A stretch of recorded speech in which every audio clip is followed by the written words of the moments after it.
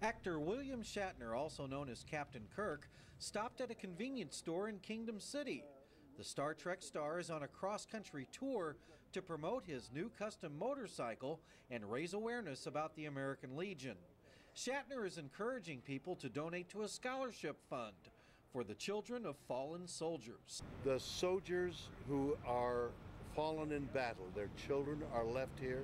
There's a hole in their hearts and a hole in their being, and they need help, financial help to go to school. While refueling in Kingdom City, Shatner visited with several members of the Missouri American Legion.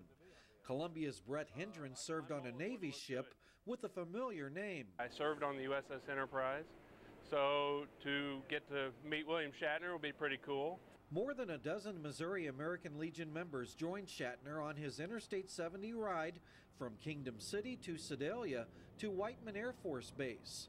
Director of the Missouri American Legion Riders, Fred Niblock, led the group down the highway. I think it's fantastic. It really is. It's a great opportunity to inform folks of what the American Legion does for our country, for our citizens, and for our veterans. Shatner is making a video documentary of his cross-country tour from Chicago to Los Angeles. It's 2,460 miles from Chicago to Los Angeles. Are you ready for the trip? And we've done about 400 already, because I think the original figure was 2,400 miles. I am so ready. Let's go. With William Shatner, Mark Slavit, KRCG 13.